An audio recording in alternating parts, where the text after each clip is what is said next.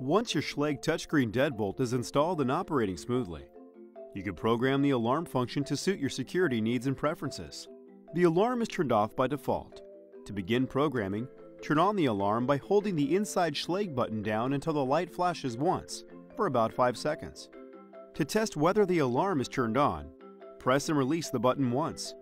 It will light up and beep to indicate that the alarm is activated. To turn off the alarm, you simply press and hold the same button until it flashes twice, about 6 seconds. You can only program or change settings for the alarm when it is turned on, and you can only use the inside Schlage button to program your alarm. Your alarm can be set to 3 different modes. Tamper mode responds to any subtle activity that vibrates the door when the deadbolt is locked. The alarm in the tamper mode is a 15-second sound with alternating flashing lights on both sides of the inside Schlage button. Activity mode alarms you every time the door opens or closes. 2 short beeps will sound, and the center LED light on the inside Schlage button will flash. This setting is perfect for monitoring the door while you're home. After the alarm is triggered, there is a built-in 3-second delay for it to reset. Forced entry mode responds every time significant force pushes against the door while it is locked. A shrill, steady siren will sound for 3 minutes, and all lights on the Schlage button will flash. Many people use this alarm setting all the time, and it's the perfect setting for nighttime or when you're away. Every time you power the alarm on, it defaults to the forced entry mode. To change the mode, follow these simple steps. Be sure your alarm is powered on.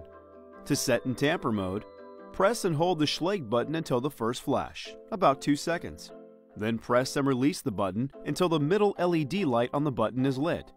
To set activity mode, press and hold the Schlage button until the first flash, about 2 seconds. Then click the button until the left side LED light on the button is lit.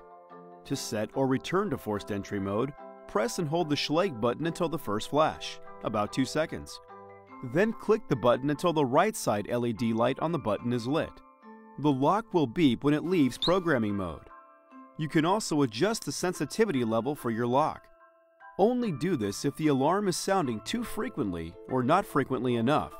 The default sensitivity level is 3, but you can set a level of 1 to 5, with 1 being most sensitive and 5 being least sensitive.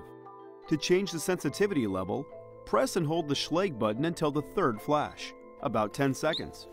Each time you tap the button, the alarm will beep, and the button will flash the same number of times as the setting level. Keep tapping the button until the number of flashes and beeps matches your desired sensitivity setting. The lock will beep when it leaves programming mode. Visit answers.schlage.com for more information.